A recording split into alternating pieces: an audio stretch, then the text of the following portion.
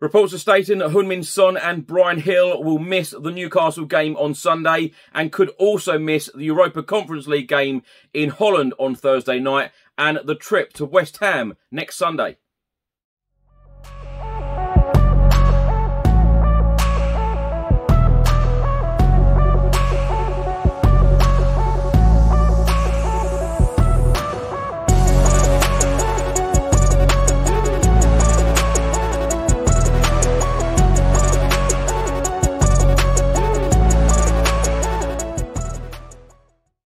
Welcome back to the channel. Hope you're all keeping well. A number of media reports were published last night and have continued to be written and published today by lots of media outlets in the UK, and they are all stating that 2 Tottenham Hotspur players have tested positive for COVID-19 and will now miss 3 games. The away trip to Newcastle in the Premier League on Sunday afternoon, the Europa Conference League game against Vitesse Arnhem on Thursday, and then next week's Premier League clash at the London Stadium against West Ham United. Just before I get into today's video, make sure that you download the OneFootball app for all of the live football scores, results and news, as well as getting all of the latest Spurs news on this channel. You can also see it all here. Download the OneFootball app to keep up to date with everything Tottenham Hotspur, club news, transfer news, match information, videos, tables and results from all around the world. Don't miss out, and please do let me know what you think of this app. A report was published earlier today by the Independent newspaper, and they are stating unnamed Tottenham duo test positive for coronavirus before Newcastle clash. The 2 unidentified players must now isolate for 10 days. Tottenham's plans for Sunday's Premier League trip to Newcastle have been plunged into chaos after 2 players tested positive for coronavirus. Both men who trained with the group on Thursday were shown to have contracted COVID-19 after tests in the last 24 hours. The 2 unnamed players must now isolate for 10 days as per government rules, keeping them out of the game at St James's Park, a Europa Conference League game against Vitesse Arnhem, and the London derby at West Ham next weekend. Both players are due to be retested on Saturday as per standard procedure. The report from the Independent then says that the club are understood to be confident that no other players will have to isolate having come into close contact. In his press conference on Friday afternoon, Spurs boss Nuno Espirito Santo admitted that he has been left with huge issues following the latest international break. The news will bring more frustration for Nuno Espirito Santo, who saw his side suffer in the wake of September's international fixtures when some squad members returned injured and 3 South American players went to Croatia for 10 days in order to avoid hard quarantine in England. Spurs signed off before the international break with a 2-1 win against Aston Villa. Nuno said in his press conference on Friday after the international break, "There are always huge problems that happen. We have problems, but I will not say before the game." Then back to the report from the Independent. It states after that win against Aston Villa, Nuno was hoping to name an unchanged side. However, those plans have now been hit. Also in his press conference, Nuno Espirito Santo confirmed that he wanted to choose exactly the same team to face Newcastle that beat Aston Villa before the international break. He said what we wanted was after the game against Aston Villa, which I think was one of the best performances that we have had in terms of the team, how we did things, how we reacted when we conceded, all of these small steps that we took in the right direction. The idea was immediately to have a good week, trying to establish and create routines among players. He then went on to say, but that was not possible, so you stay here with a group of players with the small numbers, just try and improve them individually, not in the aspect of the team because the squad was not here. So what we want now is try to recover them. We have problems, but you're going to see that we have problems, we have small issues, big issues if you want. But the best way is to get a reference point, and the reference point was the game against Aston Villa. So that should be our starting point for a tight schedule that we're going to be 4 games away from home. So starting from there, if I could, I'll be honest with you, we would repeat the same 11 because that's the best way to start something. It will not only be possible, but then you have to try again, and try again. A report has been published by The Boot Room earlier today, and they are stating that Spurs fans have been left flabbergasted once again after reports emerged on Friday evening to suggest both Heung-Min Son and Bryan will miss this weekend's clash with Newcastle. Then states reports emerged on Friday to state that 2 Spurs players had tested positive for COVID-19 following the international break. And as the night continued, rumours on social media suggested that those players are indeed Bryan Hill and Heung-Min Son.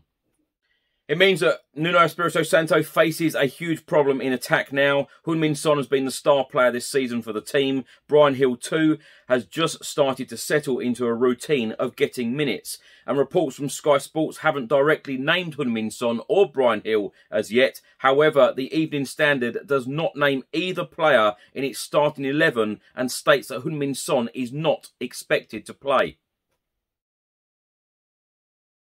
And also a report from Yonhap news agency from South Korea, and they are stating that the South Korean football governing body said on Saturday is trying to verify reports that the men's national team captain Heung-Min Son had tested positive for COVID-19 during his most recent international duty. It then states that British media reported on Friday that 2 players from Tottenham Hotspur had been infected with coronavirus and will be sidelined for the team's next match against Newcastle United on Sunday. Tottenham Hotspur coach Nuno Espirito Santo acknowledged that the team is now facing huge issues, but said he would not elaborate further before the game.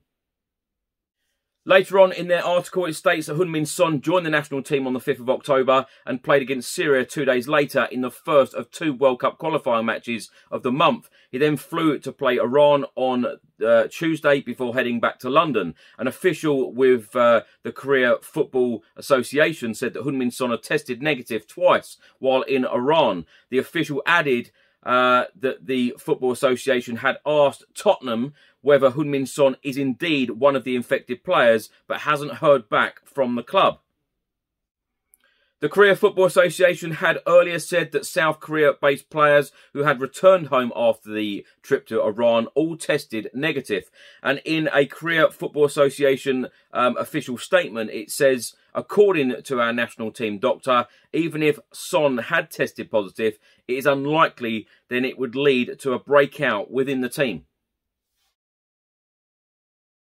Now, my thoughts on this. Lots of media reports are publishing lots of stories about this this situation at the moment, and you've got to feel sorry, really, for Nuno Espirito Santo, because when you think at the start of this Premier League season, we won 3 games, the international break, it just seemed to ruin everything, and then of course we got that win against Aston Villa before the international break, then the international break again, and now there's more problems again. It's just so frustrating, for our manager, for the club, for all of us fans. We just want to get that winning, momentum going again. Of course, everybody at Newcastle on Sunday is going to be on an absolute high. But if this news is true and Bryan Hill and Heung-Min Son will miss the next 3 games, it is going to be a huge blow to us. Heung-Min Son, and as it said in one of them reports that I read out earlier, Heung-Min Son has been one of our best players so far this season. He's our top goal scorer with 3 Premier League goals at the moment, in Premier League football. Harry Kane hasn't scored in Premier League football as yet, hoping he will get a goal at St James's Park on Sunday. But this will be a huge blow if this is true, and these 2 players will miss those 3 games. Obviously, I'm hoping that we get the 3 points on Sunday at St James's Park, but we need a fully fit squad. We need every single player available. And, like Nuno said in his press conference on Friday, he would have chosen exactly the same team that beat Aston Villa. Why change a team? Why change a winning team? And, that's exactly what my predicted lineup would have been anyway. Exactly the same team that beat Aston Villa. And I just feel a little bit for Nuno because, he wants to constantly try and get the best possible 11 on the pitch, get every single player playing, and then we just have multiple issues time and time again. It's just so frustrating. But anyway, I must also stress that this has not been confirmed. The players have not been confirmed by anybody official. Tottenham certainly haven't put out any statements as yet. But an interesting tweet from Alistair Gold went out earlier. And it states, obviously, he's the journalist with Football.London. He said, I get social medias need to know the names of 2 Spurs players who have tested positive. However, other than having a retest today to confirm, which of course is Saturday, it's down to them whether they want to reveal what is ultimately a medical issue. They may well do that, but it's their choice, and of course it is. You know, so will we actually get an official statement from Spurs? I'm not so sure. I just think that we're going to have to wait to see the starting 11 and to wait to see the Spurs bench on Sunday afternoon at St James's Park and go from there. And I think that you know, if it is Heung-Min Son and Bryan Hill, we will certainly work that out, because they would definitely be in the Tottenham Hotspur squad, you know, without any question. Anyway, so we'll wait for the information if it comes, or indeed wait at 3:30 to get the news of the Tottenham Hotspur team to face Newcastle United. Anyway, I'll see you on the next video. Come on, you Spurs.